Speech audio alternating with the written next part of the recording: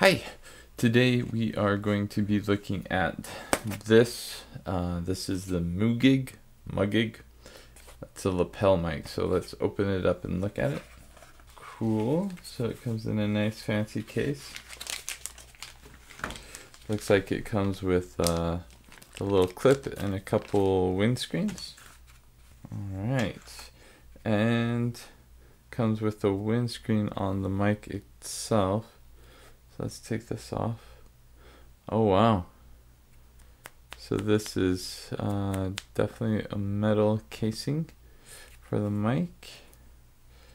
Here you can see that the audio jack, this is designed for a smartphone. It's cool. Nice Velcro strap. Put that down.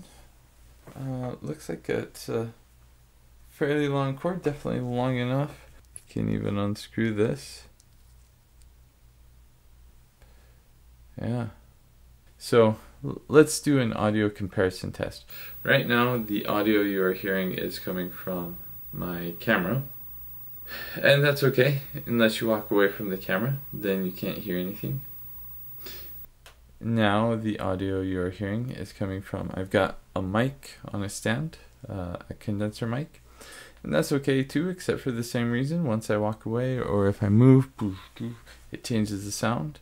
So that's why you get a lapel mic, so the sound always stays the same.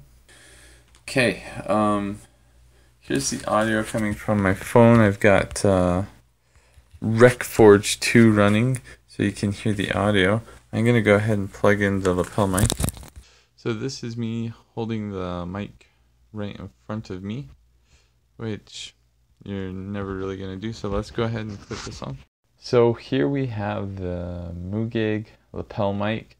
The audio that you are hearing is coming straight from this mic. I don't have it edited in any way, so you can decide for yourself. If you think the audio quality is good, then you should probably buy this if you want a lapel mic. The build quality of this mic is good. It's got metal casing, it's got a nice long, not super thick, but still sturdy cord. Comes with 3 windscreens, so if you lose one, that's cool. It comes with the clip and comes with this nice little pouch. So here you go. Mugig. How do you say this? Mugig. I don't know what a Mugig is.